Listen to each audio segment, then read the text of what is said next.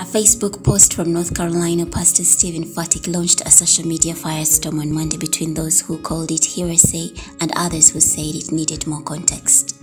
The post was following a sermon which was delivered on Sunday from Luke 5, verse 1 to 11, about Jesus' calling of Simon Peter as a disciple.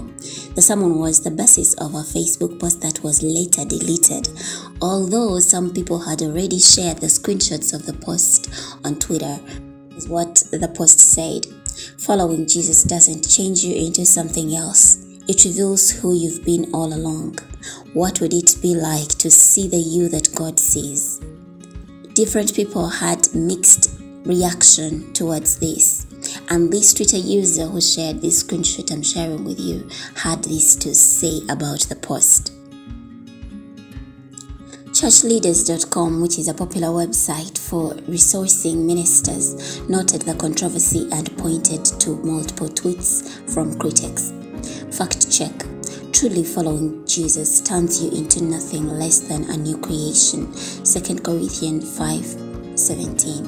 Tweeted Owen Strachan, Provost and Research Professor of the Theology of Grace Bible Theology Seminary. Strachan called Furtick a wolf and a false teacher.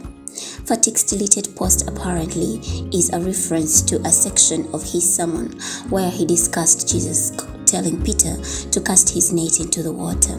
Furtick, during that section of the sermon, was focusing on discipleship.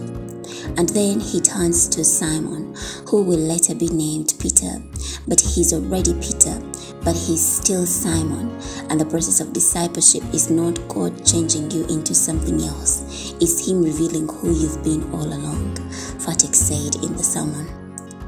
Talking to his congregation, Furtick said, Jesus sees Peter in every Simon. Jesus changes people, Furtick said. The Lord gave me a message today to preach to somebody who feels stuck where you started stuck in Simon.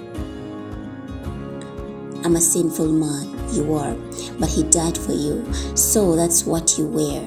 Now you are a saint, a holy saint. You've still got some patterns that's called the flesh. Simon never leaves. You just have to tell him where to sit. Church Leaders Facebook page, some argued caution on criticizing Furtick. I'm not a Furtick apologist by any means, but do we give zero credence to the fact that he pulled the tweet down? One person asked. Perhaps he or his team recognized that without context, the message could be interpreted in a way that was not intended. Another person wrote, could it be that he's simply making the point that humans are created in the image of God and are being redeemed and restored to that? If so, that is a message people desperately need to hear. I doubt that he's denying that we are a new creation.